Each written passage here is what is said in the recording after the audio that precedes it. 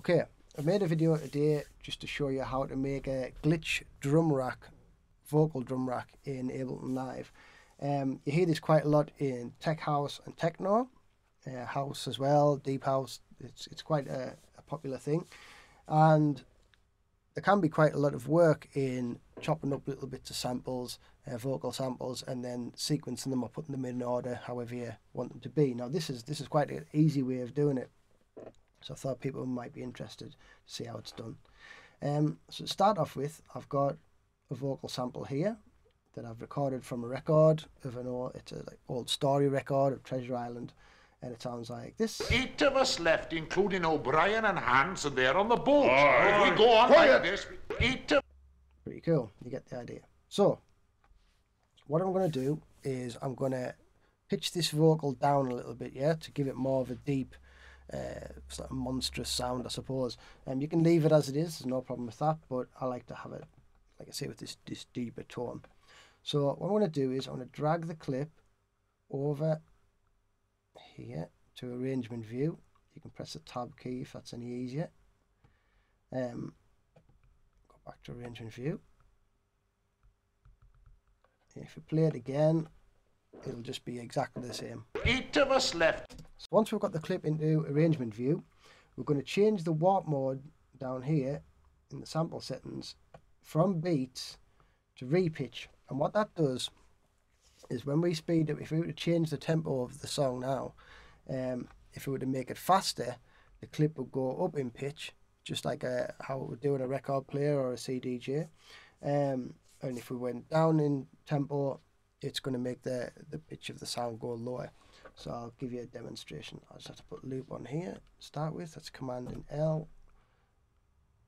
8 of us left, including O'Brien. So I'll change the tempo, make it go higher, so the pitch will go up. 8 of us left, including O'Brien. I'll change the tempo, make it go down.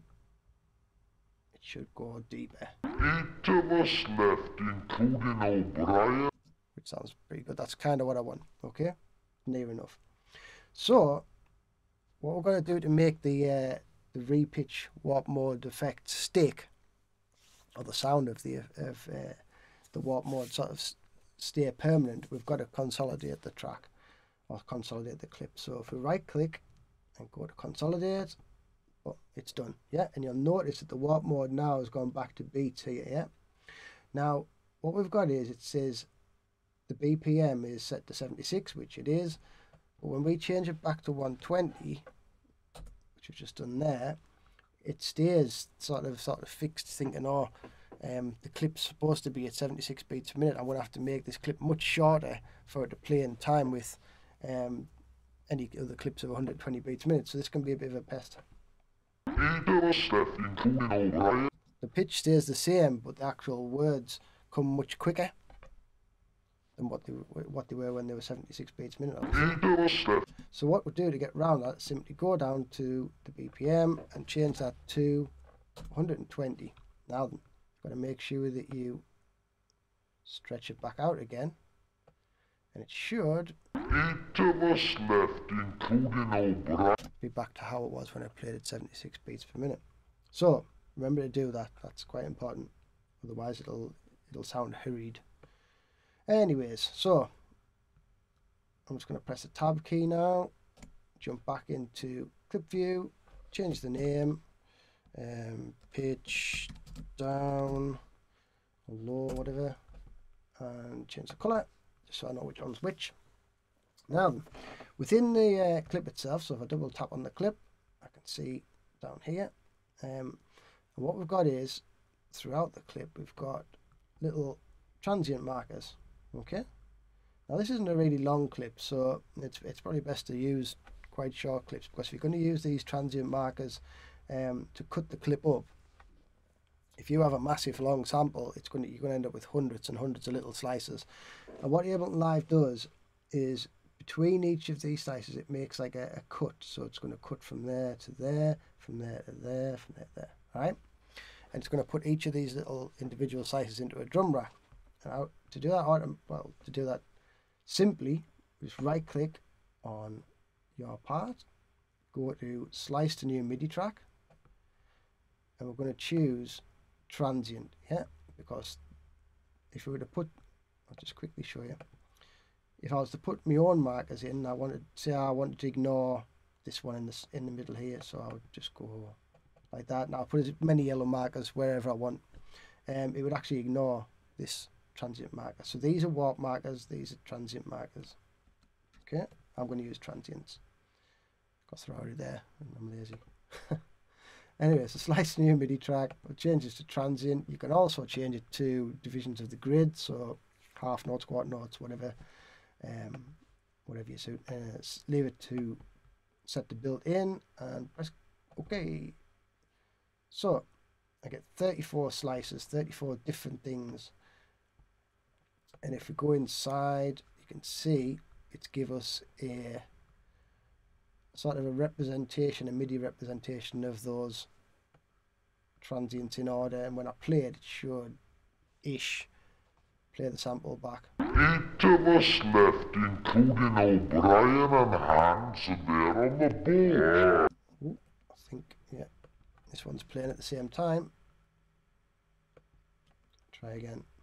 8 of us left, including O'Brien and Hans. So that's actually playing a drum rack there, but it's pretty good. But we don't want it to play like, you know, as normal. We just want some little short vocal glitchy sounds. So if we go back into if we go have a look at the drum rack, should I say, that it's put them into, we can see all of our slices here. And what we're going to do, we're going to arm the track and play some keys or some drum pads, or even your computer keyboard. Ooh, I need to go a bit higher, just to hear what they sound like. Now then, I like to change the envelope of each. Well, this envelope controls all of the slices, and it just means that it's going to sort of shape the sound of the sample to be, in this case, quite short. Because if I keep sustain down and I hold the key or the pad down, if it's a long sound, it'll play sort of for as long as I press it for. Now I want it to be quite short, so I'm going to turn this right down, and even if I hold the pad down for ages, it's just going to play a little beep, you know. But you notice the sound, the volume's gone down a bit, so we're going to put a glue compressor after this and turn on soft clip, turn it up.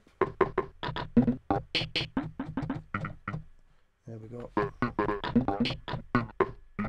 And you can already hear the sort of the sound that I'm talking about, this little glitchy sound. You do get some other sounds sometimes sound actually like little drum hits, so you get some bonuses in there sometimes. Anyway, we're going to add a bit of reverb, a little bit of delay. I might add my own delay actually. Put a ping pong delay on and set the filter quite high. Knock the sync off. Change it to 47 milliseconds. We should get quite a metallic sound. I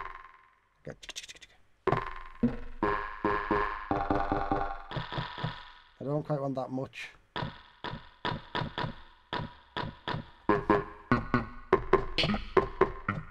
That sounds okay.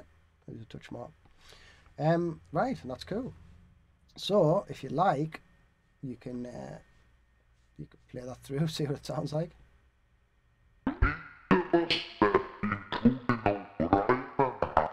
So it sounds okay, but it's obviously, you can hear the original sample there, so I'm just going to take that away, and I'm going to make my own. Now I've got a pre-made simple 4th the floor pattern here. I'm just going to turn it down a little bit. Then I'm going to use to create a new clip. So in a blank clip space, I'm just going to double tap to make a 1-bar empty clip, and then I'll have a little bit of a feel about, see which sounds I like best, and then I'm going to make a part. that one. So I'm going to press play on the clip, and I want to press MIDI overdub so the clip goes red. At this point it's going to record whatever I press. What you might find helpful as well, if you go to record quantization and set it to 16th note quantization, if you make any little errors it'll fix them for you. Okay, so here we go, let's try it out. So it's in there.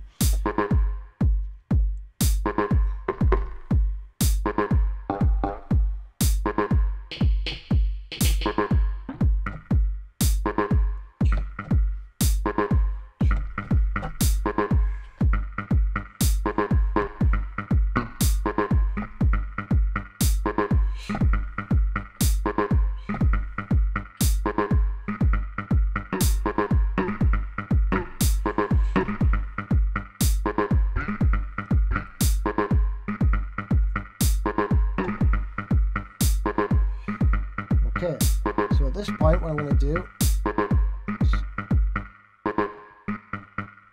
I'm just going to duplicate the loop to make it twice as long, and I'm going to add a little bit later. It's going to get boring if it just goes around for one bar. There we go. Sounds okay. Right, so if we try it out with the drum pattern again, it should work pretty good.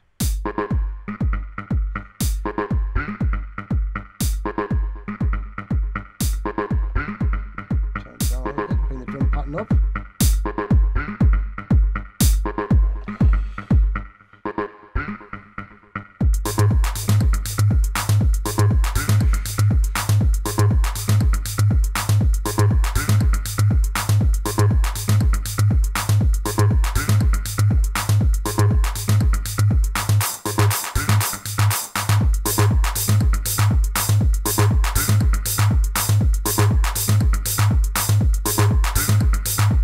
Playing, you can have a bit of a fiddle around, see if you can find anything that does something weird.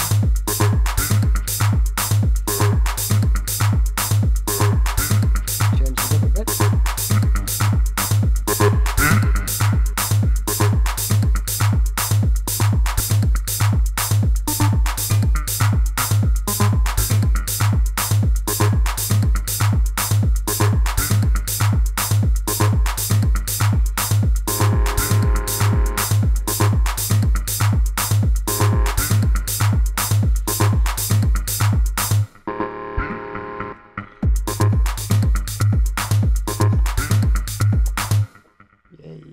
It's actually quite fun, the loop compress and the loop length.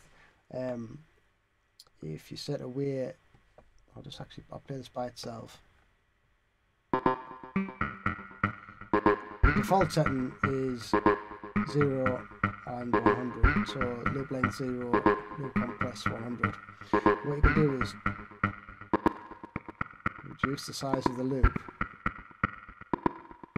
and then change the loop length.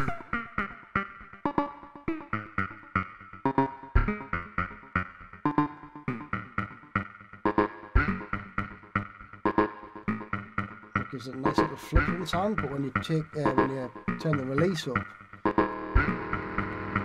you get this sort of like nice drag, I suppose. Just throw a bit of that in now and again.